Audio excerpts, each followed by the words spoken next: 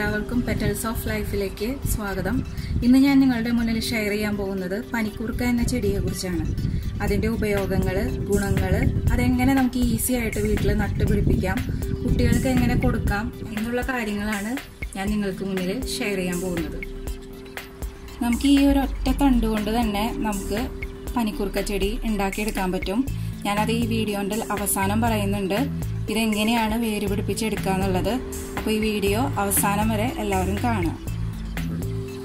പനിക്കൂർക്ക പേര് പോലെ തന്നെ പനിക്കും കഫക്കെട്ടിനും ജലദോഷത്തിനും ഒക്കെ ഉപയോഗിക്കുന്ന ഒരു ഇലയാണ്. ഇത് കുട്ടികൾക്ക് മാത്രമല്ല മുതിർന്നവർക്കും കഴിക്കുന്നത് നല്ലതാണ്. ഞങ്ങളുടെ തൃശ്ശൂർ ഭാഗത്തൊക്കെ ഇതിനെ പനിക്കൂർക്ക എന്നാണ് പറയുക.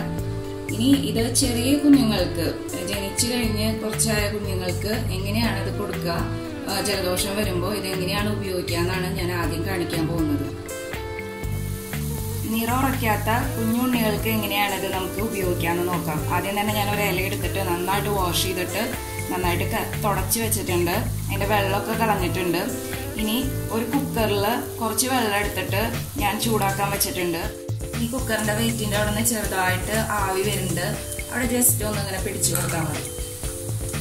അപ്പോൾ ഈ ആവി ഇലമയ്ക്ക് ഇങ്ങനെ തട്ടും.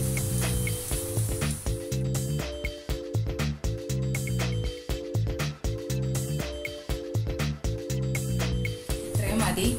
ഈ ഇല ജസ്റ്റ് ഒന്ന് വാടിയിട്ടുണ്ട്. ഇതിൻ്റെ ചൂടൊന്നും അധികം ചൂട് പാടില്ല. എന്നിട്ട് ഈ ഇല ആ നീറയുടെ ഉറക്കാത്ത നീറയുടെ ഭാഗത്ത് നമ്മളിങ്ങനെ വെച്ച് കൊടുക്കുക. ഇത്രയും ചെയ്താൽ മതി. പിന്നെ ഫീഡ് ചെയ്യിപ്പിക്കണ അമ്മമാരാണെങ്കിൽ അമ്മമാർ കഴിച്ചാലും മതി. പാലിലൂടെ അത് ഉണ്ണികൾക്ക് കിട്ടിക്കോളും. ഞാൻ കുറച്ച് ഇലകൾ ഇവിടെ നന്നായിട്ട് കഴുകി എടുത്തിട്ടുണ്ട്. ഞാൻ എൻ്റെ മക്കൾക്ക് കൊടുക്കുന്ന രീതികളാണ് ഇവിടെ കാണിക്കുന്നത്. ഒരു ഇഡ്ഡലി ചെമ്പിൽ കുറച്ച് വെള്ളം ഒഴിച്ചിട്ട് ഇങ്ങനെ ഒരു തട്ട് വെച്ചിട്ട് ആവി വന്നു തുടങ്ങിയിട്ടുണ്ട്. വെള്ളം തിളച്ചപ്പോൾ ആവി വന്നു തുടങ്ങിയിട്ടുണ്ട്. അപ്പം ഈ ഇലകൾ നമുക്കതിലിങ്ങനെ വെച്ച് കൊടുക്കാം.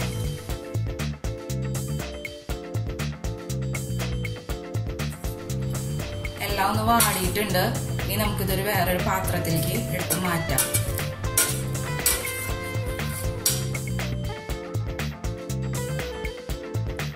ഇനി ഇത് നന്നായിട്ട് ചൂടാറിയതിന് ശേഷം നമുക്ക് കൈ വെച്ചിട്ട് നന്നായിട്ട് ഇങ്ങനെ നീര് പിഴിഞ്ഞെടുക്കണം.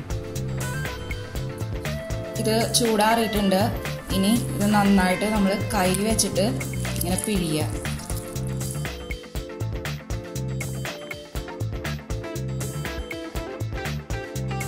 നമുക്ക് അരിച്ചെടുത്തിട്ട് ഇതിൻ്റെ ഉള്ളിൽ തേൻ ചേർത്തിട്ട് കുട്ടികൾക്ക് കൊടുക്കാം. പനം കൽക്കണ്ട ഉണ്ടെങ്കിൽ അത്രയും നല്ലത്.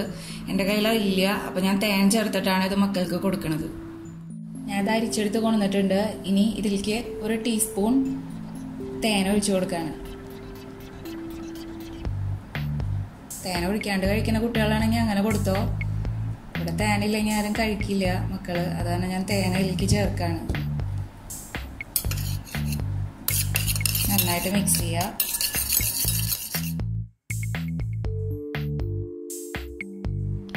മക്കൾക്കൊക്കെ ജലദോഷം തുടങ്ങുന്ന സമയത്ത്, സ്റ്റാർട്ട് ചെയ്യണ സമയത്ത് തന്നെ ഇത് നമ്മൾ കൊടുത്തു തുടങ്ങി കഴിഞ്ഞ് കഴിഞ്ഞാൽ പെട്ടെന്ന് മാറിപ്പോകും.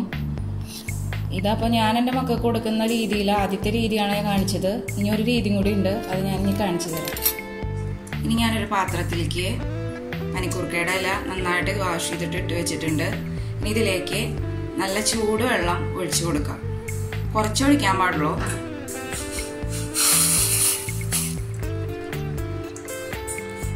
കുറച്ച് ഒരു 2 ടേബിൾ സ്പൂൺ ഒഴിച്ചിട്ടുണ്ടാവും. ഇനി ഇതുപോലൊരു ഇടിക്കല്ല് വെച്ചിട്ട് നന്നായി ചതച്ചു കൊടുക്കുക.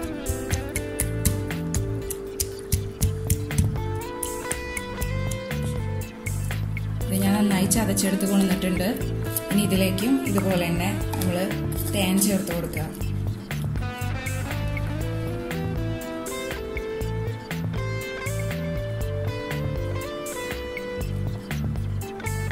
ഒരു ടീസ്പൂൺ തേൻ ചേർത്ത് നന്നായി മിക്സ് ചെയ്യാം.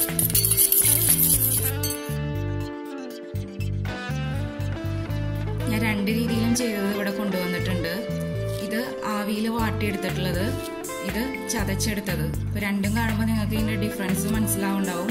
ഇത് കുറച്ചും കൂടി ഇതിൻ്റെ ഇലയുടെ സത്തൊക്കെ ഇതിൽ ഇറങ്ങിയിട്ടുണ്ടെന്ന് തോന്നുന്നു. കുറച്ചും കൂടി ഗ്രീൻ കളറാണിത്. ഞാൻ എൻ്റെ മക്കൾക്ക് എപ്പോഴും കൊടുക്കാറുള്ളത് ഈ രീതിയിലാണ്. ഇനി ഞാനിത് എങ്ങനെയാണ് വേര് പിടിപ്പിക്കുക എന്നുള്ളതിനെ കുറിച്ചിട്ടാണ് പറയുന്നത്. ഇത് നമ്മുടെ നാട്ടിലൊക്കെ നമ്മളിങ്ങനെ കട്ട് ചെയ്തിട്ട് ഒന്ന് അല്ലെങ്കിൽ ഒടിച്ചിട്ട് ജസ്റ്റ് ഒന്ന് മണ്ണിലേക്ക് കുത്തി വെച്ചാൽ തന്നെ പെട്ടെന്ന് പിടിച്ചു കിട്ടും. എന്നാൽ ഗൾഫ് നാടുകളിലൊക്കെ ഉണ്ടാവാനായിട്ട് കുറച്ച് ബുദ്ധിമുട്ടാണ് ചിലർ എന്നോട് പറയാറുണ്ട്. ഇവിടെ നിന്ന് കുറേ പേരൊക്കെ ഉണ്ടായിരുന്നു ഇതിൻ്റെ തണ്ട് കൊണ്ടുപോകാറുണ്ട്. അപ്പോൾ അവർ പറയും ഇതെന്താ പിടിക്കണില്ല എന്നൊക്കെ എന്നോട് പറയാറുണ്ട്. അപ്പോൾ അങ്ങനെയുള്ളവർക്ക് വേണ്ടിയിട്ടാണ് ഇത് ഞാൻ പറയാൻ പോകുന്നത്. ആദ്യം തന്നെ ഒരു ഗ്ലാസ് എടുക്കുക, അതിലേക്ക് ഡ്രിങ്കിങ് വാട്ടർ ഒഴിച്ചു കൊടുക്കുക. കുടിക്കണ വെള്ളം നമ്മൾ പൈപ്പ് വെള്ളം യൂസ് ചെയ്യരുത് കേട്ടോ. പൈപ്പ് വെള്ളം യൂസ് ചെയ്ത് കഴിഞ്ഞിട്ടുണ്ടെങ്കിൽ പെട്ടെന്ന് വേര് പിടിക്കില്ല. പിന്നെ ആ വേരിന് ഒരു ബലം ഉണ്ടാവില്ല. ഇനി ഇതിൻ്റെ തണ്ട് ഈക്വലായിട്ട് നമ്മൾ കട്ട് ചെയ്യുക. എന്നിട്ട് ടിഷ്യൂ പേപ്പറിൽ ഇതിൻ്റെ തണ്ടൊന്ന് പൊതിഞ്ഞു കൊടുക്കുക.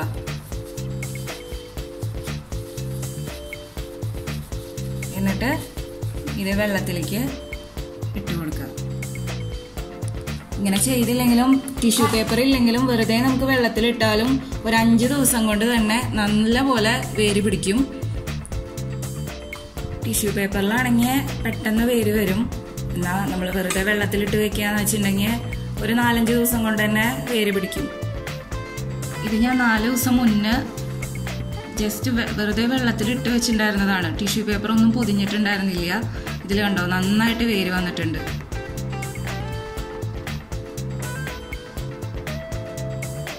ഇനി നമുക്കിത് മണ്ണിലേക്ക് എടുത്ത് വെച്ച് കഴിഞ്ഞാൽ പെട്ടെന്ന് തന്നെ വളർന്നു കിട്ടും. പനിക്കൂർക്കയ്ക്ക് കുറച്ച് വെള്ളവും കുറച്ച് സൂര്യപ്രകാശം ഉണ്ടെങ്കിൽ പെട്ടെന്ന് തന്നെ തഴച്ചു വളരുന്ന ഒരു ചെടിയാണ്. എന്നാൽ ഫ്ലാറ്റുകളുള്ളവരൊന്നും വിഷമിക്കേണ്ട, അവർക്കും ഇത് വെച്ച് പിടിപ്പിക്കാൻ പറ്റും. വാഷ് കൗണ്ടറിന്റെ ഭാഗത്തൊക്കെ വെച്ച് കഴിഞ്ഞിട്ടുണ്ടെങ്കിൽ നമുക്ക് ഉപയോഗിക്കാനുള്ള ഇലയൊക്കെ അതിൽ നിന്ന് കിട്ടും.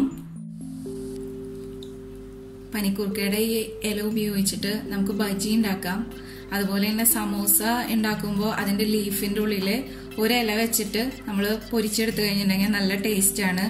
അപ്പോൾ ഇങ്ങനെ മരുന്നുണ്ടാക്കിയിട്ട് കഴിക്കാത്ത കുഞ്ഞുങ്ങളാണെങ്കിൽ അവർക്ക് ഇതുപോലെ ബജിയും സമോസയൊക്കെ ഉണ്ടാക്കി കൊടുക്കുക. അപ്പോൾ ഈ വീഡിയോ എല്ലാവർക്കും ഉപകാരപ്പെടുമെന്ന് ഞാൻ വിശ്വസിക്കുന്നു. അടുത്ത നല്ലൊരു വീഡിയോയുമായിട്ട് നമുക്ക് വീണ്ടും കാണാം.